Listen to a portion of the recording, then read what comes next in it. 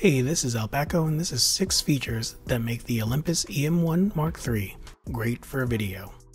Number 1. 1/48th shutter in video mode. This is minor, but it's nice to see it included to follow 180-degree shutter. Most hybrid cameras only do 1/50th of a second, and it's close enough, but it's a bit jittery and flickers under certain lighting conditions. Number 2. Super Control Panel. Olympus has a very detailed menu system, but this panel gives quick access to everything you need to change, including frame rates. I keep all my frame rates in an order of what I use most frequently. Number 3. Front function buttons. Olympus has an array of buttons on their cameras, and most, if not all, can be changed to the user's preferences. Top front for focus peaking and bottom front for magnification. Both can be used at the same time. While recording, focus peaking can still be used, but magnification can't. Number 4. Dedicated ISO button. This mainly affects how I set up my white balance tools, which you'll see next. This layout is different compared to the Olympus E-M1 Mark II and significantly changes my shooting workflow for the better. Number 5. Function lever mode 2. I dedicate this completely to white balance because I deal with a lot of weird lighting situations and I find this much more intuitive. I use the back dial to control the white balance modes, which is nice for typical lighting. Then I have the front dial control Kelvin temperature in custom white balance mode. A side note, the Olympus E-M1 Mark III allows you to use one-touch white balance in video mode. Just make sure the center is aiming at something white or 18% gray and press info to correctly set white balance. Number 6. Exposure meter. This is silly and minor because I do use the histogram typically, but I prefer having more than one measurement for exposure, and the Olympus E-M1 Mark II does not have an exposure meter in video mode.